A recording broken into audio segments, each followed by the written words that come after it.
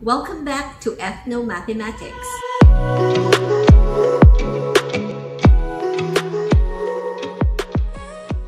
In ethno-mathematics, we consider the context of the learners. Thus, it is important for us to be familiar with the standards issued on the implementation of contextualization in basic education.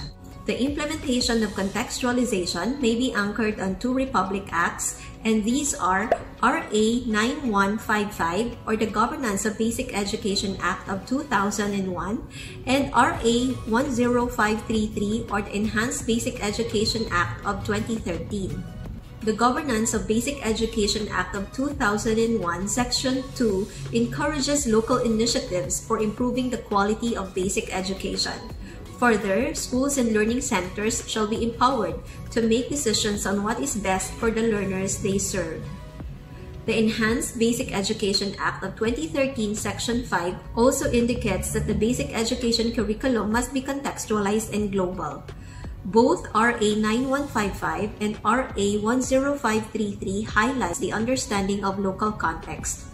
In order to have a clear understanding of the terminologies used, the Department of Education issued Department Order 32, Series of 2015. That includes the definitions of localization, contextualization, and indigenization. Contextualization refers to the educational process of relating the curriculum to a particular setting, situation, or area of application to make the competencies relevant, meaningful, and useful to all learners. The degree of contextualization may be described and distinguished into the following. The first one is localization.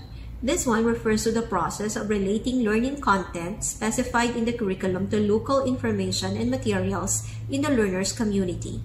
The second one, indigenization, refers to the process of enhancing curriculum competencies, education resources, and teaching learning processes in relation to the biogeographical, historical, and socio-cultural context of the learner's community.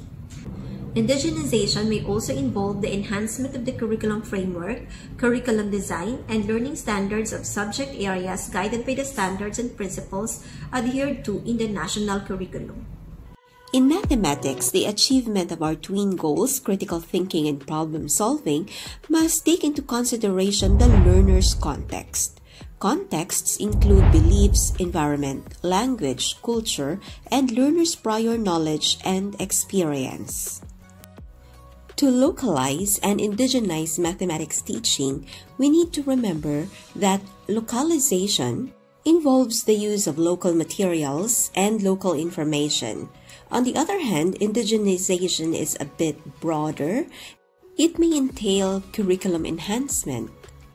Also, one of these elements must be present: biogeographical, historical, or sociocultural context. Here are some examples provided by the Department of Education. For the competency visualizes, represents, and identifies unit of fractions with denominators of 10 and below, localization can be done by using local materials to visualize fractions.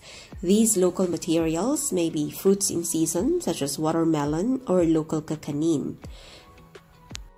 For indigenization, sociocultural context may be used. Specifically, community cultural practices that involve fractions are used to visualize fractions. Here is another example.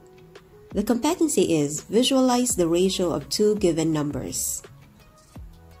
Localization can be done by using easily observable examples of ratio in the community.